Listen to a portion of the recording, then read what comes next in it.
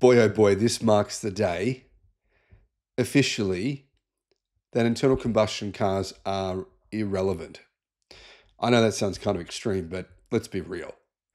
The future of motorsport, even according to some of the motorsport drivers that I spoke to at the supercar races here in Australia, they admit the future of motorsport is electric. It's just too much better. It's just so much better. It's so much faster. The new BYD supercar has officially broken the world speed record, and it could have gone faster, except the straight was, well, not getting so straight anymore. There was a corner coming up. It's beaten the Bugatti Chiron, which costs, I believe, about 20 times more. 20 times more. And it's also broken the record at the Nurburgring for a production electric car with a very fast time that I think could be even faster if BYD were to focus more on the Nürburgring. Clearly, they've gone there, just done the race really quickly, and then taken off. This time is incredible, though. YouTube's new algorithm means that you're often not getting all of our videos in your feed. There's 7,500. I'm pretty sure you're probably not seeing a lot of them. In the description, there is a link to our newsletter. Click on that and you can get an update every day of all the latest news in the electric car industry.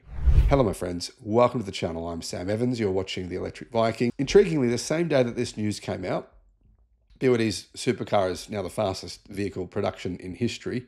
The same exact day, Berkshire Hathaway dumped all of their stock in BYD. So Warren Buffett, Berkshire Hathaway were like, no, we're done with BYD. Kind of interesting considering I think actually BYD is undervalued right now. I honestly think that Berkshire Hathaway sold at a lower price than what they could have gotten, significantly lower if they were to wait a few months. But I could be wrong. And, they've got a much better track record of investing than I do, that's for sure. So let's have a look at this car, guys. Now, this is the most powerful electric car you can buy in the world. It has 2,978 horsepower. I mean, it's 22 horsepower short of 3,000 horsepower. Has more than twice as much power as the standard BYD Yangwang supercar.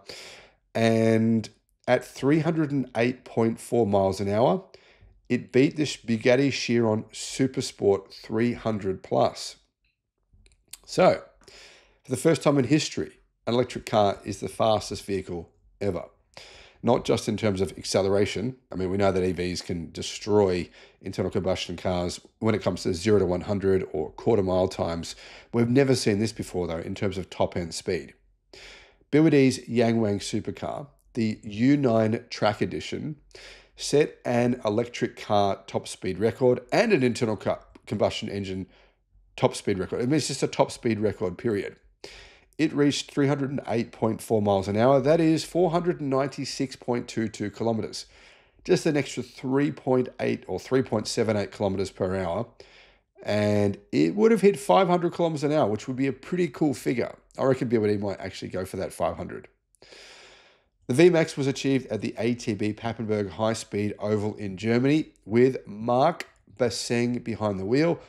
You can see there's a video here from BYD. However, there's one problem.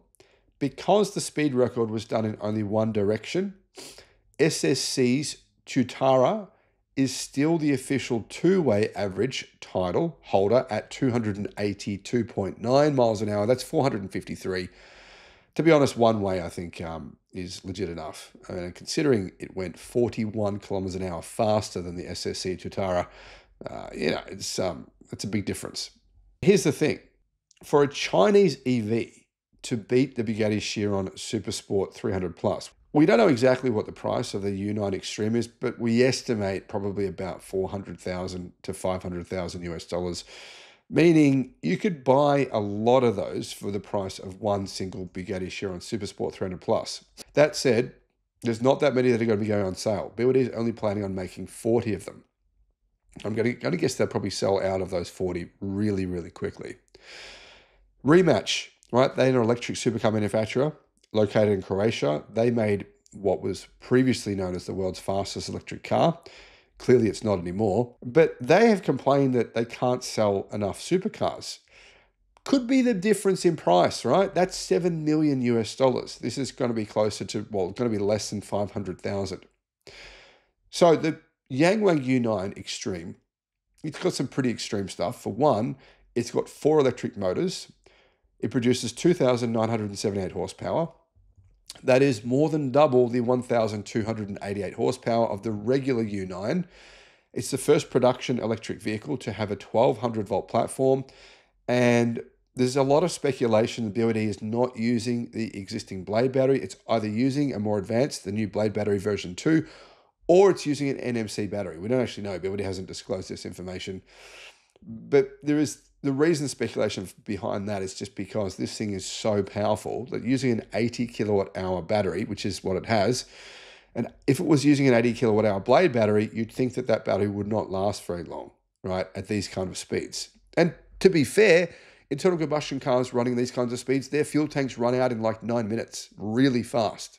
I believe that's how long the Chiron Supersport has on a track going over 400 kilometers an hour, 9 minutes. So no car will last very long, whether it's internal combustion or EV, when it's driving at those kinds of speeds. Now, we also know it's got brakes, awesome brakes. It's got carbon ceramic, massive, I believe the biggest carbon ceramic brakes ever fitted to a production performance car. And I'm going to guess that BYD is probably already sold out. I mean, if you're only making 40 of them, and they are available worldwide, so you can buy these outside of China, which is pretty cool. But I'm going to guess only 40 of them, and they're going to sell out really fast. There is a clip showing the inside of the car as it's on its way to hitting the record top speed. The driver drove around the sloped curve of the oval at 186 miles an hour. That's 300 kilometers an hour. So he's coming around the corner at 300 kilometers an hour. And as soon as he gets around that corner, then he pushes his foot down all the way. And clearly you can see the car gets up to 280 miles an hour really quickly. That's 450 kilometers an hour. Then it hits 292 miles an hour, 470 kilometers an hour really quickly as well. And it gets to 308 miles an hour, or 496.2. To be honest, it looked like it had more power. It looked like it had more to go. But the truth is that it started actually kind of getting a bit unsteady, kind of moving around. The car was moving around a bit, and the straight was ending. So they had to slow it down. As you can see, the driver had to lift off the throttle and hit the brakes as the car did start to drift towards the left-hand barrier, which was next to the track. And this is a very heavy car. The BYD Chiron Supersport 300 Plus is also extremely heavy, but this weighs around 2,500 kilos. So that's probably going to actually help it with high-speed stability. Normally with a performance car, you think extra weight's a negative, but in this situation, it's probably actually a positive. I think BYD needs to potentially tweak the aerodynamics of this vehicle in order to go faster though. That's probably the one thing holding it back. Just at this kinds of speeds, you get a bit of the wrong wind and you're flying up in the air. Remember Mark Webber? He was driving that Mercedes test car, and his car flew up in the air and did about 10 flips in the air.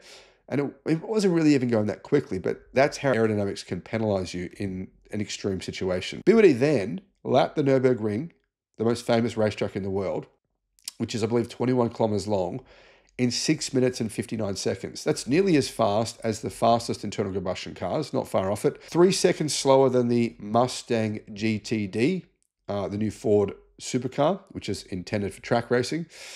And that means it beat the Xiaomi SU7 Ultra that lapped the track in 7:04.957. So it actually beat the SU7 Ultra by nearly 6 seconds, which is an amazing result, but kind of does make the SU7 Ultra, it does make it seem even better, to be honest, than what I originally thought, because the SU7 Ultra is a 5-seat family car.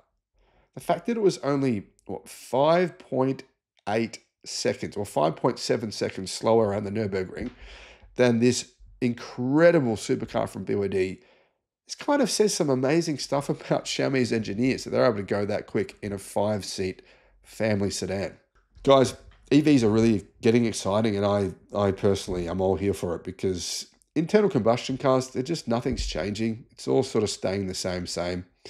There's little changes every year, but not much.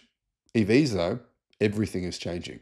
Performance, speed, charging times, battery energy density, battery lifespans, prices coming down. I mean, it's absolutely unreal. Let me know your thoughts in the comments. The Sydney EV International Motor Show. If you want to get a 50% discount on your tickets, all you got to do, click the link in the description and use the promotion code that's in the description. Just copy and paste that. Now, I should mention there's only 200 tickets available per day. So if you go to use the promo code and you can't get a ticket, wait till the next day. Don't wait until the day before the show to get your tickets, because otherwise you'll probably miss out on getting the 50% discount.